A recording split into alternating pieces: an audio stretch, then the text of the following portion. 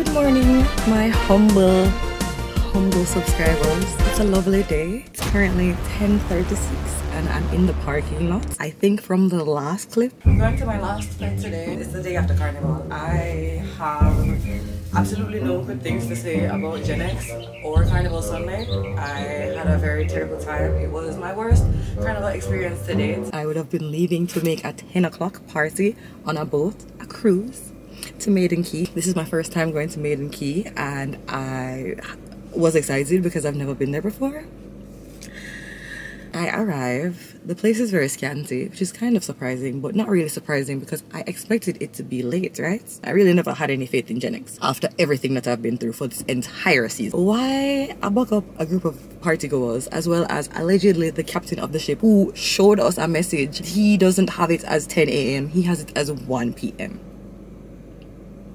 That's 3 hours of time difference. Oh God, I'm starting to feel hungry now. Because guess what?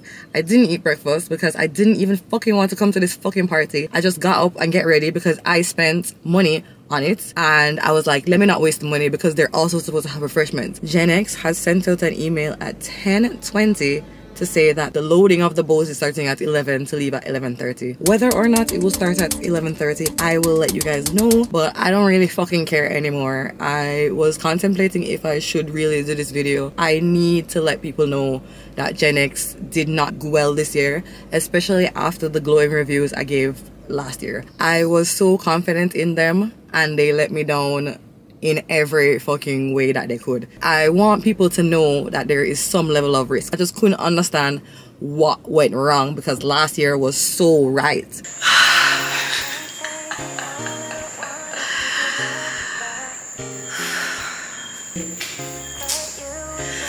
I don't think I can express how fucking good this fucking season was fucking to me. Like, guys,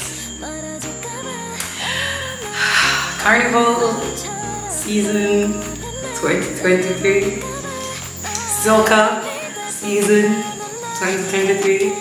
This has been the best carnival of my life. I looked good, guys. I still even kind of look good. Like, big up Glam by Reed because this shit still looks good, guys.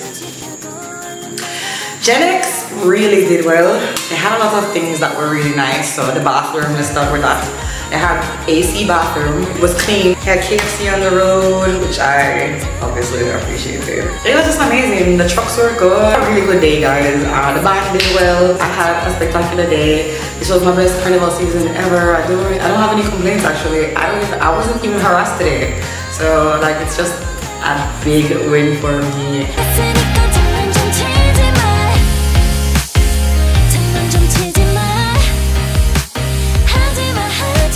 But the moral of the story is, this was my best costume ever. I was really happy with it and I loved how everything came together. So I'm just so happy, guys. Like, you will definitely be able to tell that I'm fucking happy, bro. I'm just so happy, guys. Can't say it enough. Like, I could cry. I have heard that the band doubled in size, but that would also mean you've doubled in money. And someone also said that GenX had the most expensive costumes because even the t-shirt costume was the most expensive t-shirt option across the other bands. So you are not getting small change. We are paying up to like 1,000 plus US dollars, some of us, on average probably like 800 US dollars to fucking experience Road March and the other parties as well, because I haven't even included the fucking other party cost, and you guys cannot guarantee us decent service. Since I have time, I'm just gonna get into it. I need you guys to understand that it's so much adversity that we had to face. I really was trying to be hopeful and I really was telling people the road is not going to be bad. Even though the parties and the costume distribution was bad, I still believed in them. I was just like, there's no way they're gonna fumble the road. And guess what it did? They were just like, watch this style, Zoe. We're gonna fuck up your shit, bro. The costume distribution took 3 hours. Last year it took half an hour and I was in AC. This year I had to stand up and then come inside and sit down and wait for 3 hours. It was hot. There was no AC. There was like a little food, refreshments and some coffee. I got my stuff. I noticed she didn't bring out the wings. So I was like, where are my wings? And she was just like, oh, oh shit, you have wings. The costume itself, I needed to alter, and the alteration was fairly easy, so it wasn't that bad. Mostly for my costume at the time, I was pleased. If you look on my neck, you will see that I have hickeys from the neck piece, hickey looking bruises from the neck piece. But I still have the marks from where my costume bled into my skin. It was irritating me, so I took those off. Took off my thigh pieces, but thigh pieces always give problems. Although it did look good, it didn't last the whole day.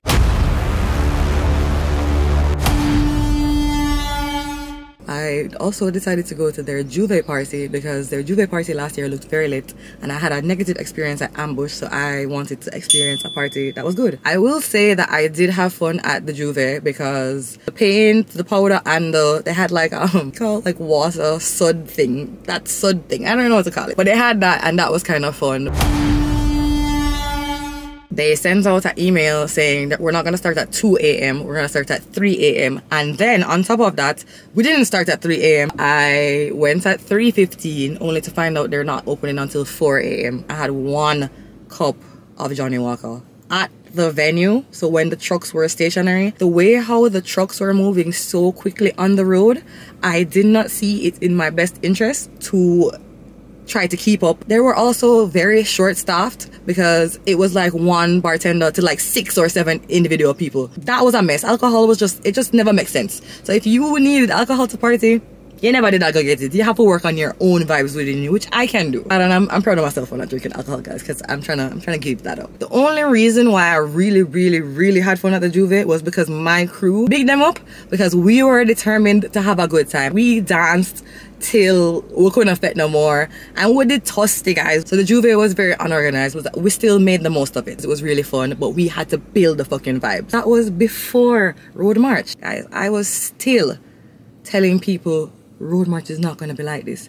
Last year the trucks were moving at a good pace, everybody was able to get alcohol in a timely manner. Like, I was selling Road March like I am a part of the band. Some people, this was their first fucking experience, and I was hyping it up to make it seem like it was a good experience, and it was just mediocre. There were some things that I just feel were unforgivable. I'm not a project manager, guys, but I just don't understand some of the choices that they made. Some of it just don't make sense. Like, why were they so short-staffed? Why? Alright, guys, let's get into Road March.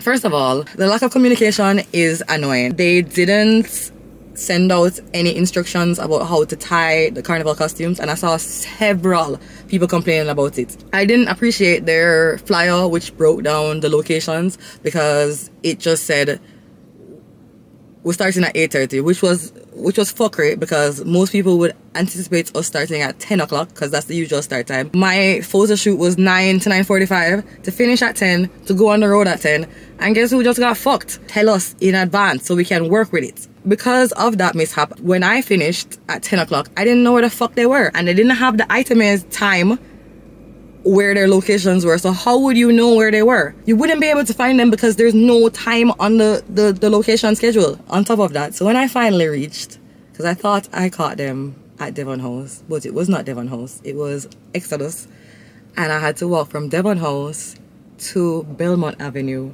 where I then proceeded to find out that we are stuck at Belmont Avenue. We are stationary at Belmont Avenue for an hour because they were late. So our breakfast was apparently late. Because of that, the other 2 bands had to cross in front of us, and that took an entire hour.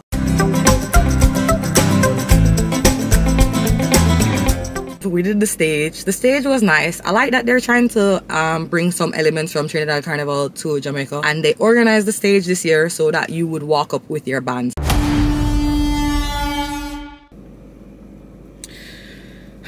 So last year's lunch was incredible. Like, the way the place was set up was nice. I was early. I'm always usually early, so I've never really had to join a line for lunch ever. I think I was still early, but I think I still ended up having to join a line, and that was because they had restrictions and you had to scan every single time when you had to go through an area, and that caused bottlenecks so it wasn't a smooth process for lunch. We ended up having to wait like half an hour probably to get the food in a long line. I actually thought that the food might have finished on us, but luckily it didn't, or unluckily, because the food was nasty. I kind of like the fish, but it was nasty, and it was like a bag of rice, 3 lick of fish, and 2 half-dead vegetables. Like, I don't really have that much complaint about the food, because I know that the food is just to get me sustenance. So personally, I don't usually cuss about the food, but people were cussing about the food, and some people never get food. Another thing about the lunch station is that the location that they chose, I don't think was a good location. It was very dusty, and we're sitting on the ground, and every time the dust fly, it in my eye it a fly. So that was not a good experience, and just the setup was poor. There was donuts. I remember there was like a pastry section. Like last year just gave a fuck. This year was just like, we're just having this because we have to have it. And I was like, I was still trying to be like, you know, I was still trying to rally behind the band and be like, okay, I know that the morning was kind of fucked up, and I know things happen and whatever, so you know, their supplier probably was late for the breakfast, and that's why the delays, and that's what happened with the mess with the road. Yeah, it's unfortunate, but I'm gonna try and recover the day after lunch. They never gave me a chance, guys. They never gave me a chance to just even remotely be happy. I probably need to wrap it up because allegedly the party is starting in 6 minutes. After lunch now, to explain for people who have not jumped before, there are usually trucks on the road, and we follow the trucks, and then there's usually ropes on either side of the trucks, and then we party inside the ropes, because sometimes there are people who stand on the side and watch. So you can have spectators and everything, and then there's us that's inside it vibing, right? The rope was just freaking ridiculous. Like, the truck was right here and the ropes was like an inch away from the truck. How could we fit inside that? Answer me that. Riddle me that.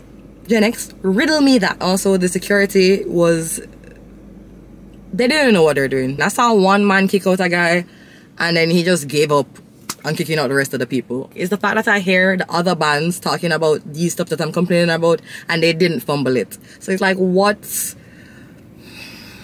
the fuck, bro? We want to ensure that the masqueraders get the premium service as well as space, but like a bag of people who weren't in the band were inside, to the point where it was so crowded that I felt like I was suffocating. On top of the fact that the bar was running out of ice, water, and alcohol, with the new influx of people who are not in the band, I couldn't get around, I couldn't dance, I couldn't have fun. I also wasn't able to easily go to the bar, and I saw people who weren't in the band getting fucking juice. How that makes sense?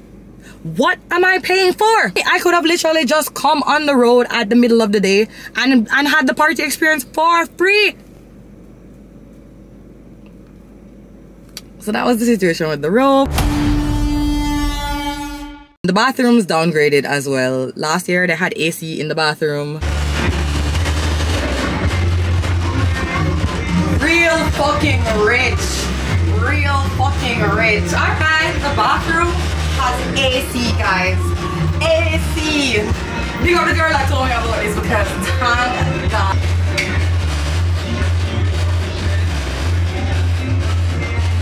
I didn't have to use the bathroom, thank God. Ashley went in the bathroom and she told me it was disgusting and it was nasty.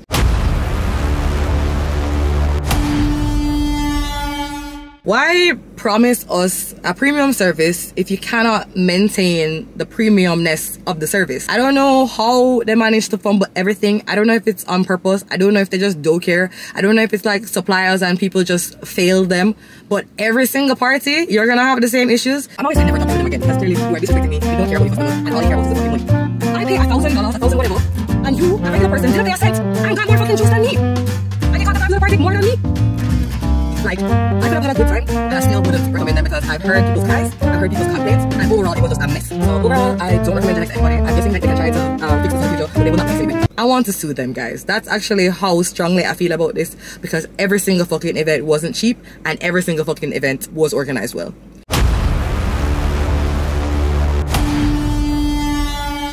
I'm not sure about how the actual music was yesterday. I've heard people talking about it, and I heard people say that it sucked. My friend said that they didn't even play Search Party once, and I don't understand. That's one of my favorite songs, guys, so I'm a little biased. I want a fucking refund. But yeah. Guys.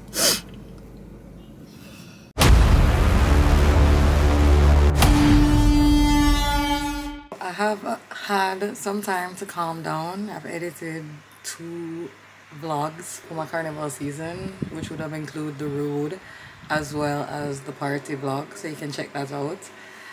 But I have now edited this video where I was pretty fucking upset, and I think it's justifiably so.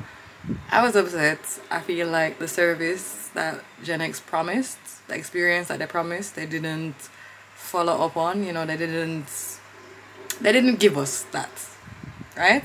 And we did pay a lot of money for it, so it feels very yucky, very icky. And I would have heard other bands had a good time, and they highlighted that some of the things that people were asking for from GenX were not unreasonable asks, but things that they could have followed through on.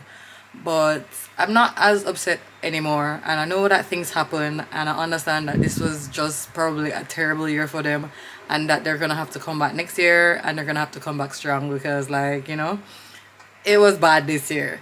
So I wish them well next year, and I do hope the best for them, because I really enjoyed their service last year, 2023, and I think they have the potential to come back great. I will not be jumping with them though, because I will give them a gap year to see if they recalibrate and come back strong. But I'm rooting for them, so we will see what happens next year, 2025. I don't think I'm gonna jump Jamaican Carnival in 2025. I'm not sure. I was so dead ass strong that I wasn't going to jump it, because Exodus kinda just, I don't think I'll ever jump Exodus, because they told the girl to build the costume from scraps, and it's just beer mishaps every single year with them. And Yardmas, I really hope that Yardmas's costumes look better in 2025, then I may consider them, but I don't think I'm gonna do anything big for Jamaican Carnival if I do go, because I am going to Trinidad Carnival, so I think I want to go all out for the Trinidad Carnival, because it will be my first time going to Trinidad. So thanks for watching, and I hope you enjoyed the laughs, the jokes. It's not that serious in the grand scheme of things, but it was a very disappointing and money wasting experience. So there's a little bit of but I'm fine now, and I'm not gonna sue GenX or anything, but make sure you come back good next year, GenX. You're what I say. You're what I say. So yeah, thanks for watching the video, guys, and I hope you enjoyed it, because I had a lot of fun editing it.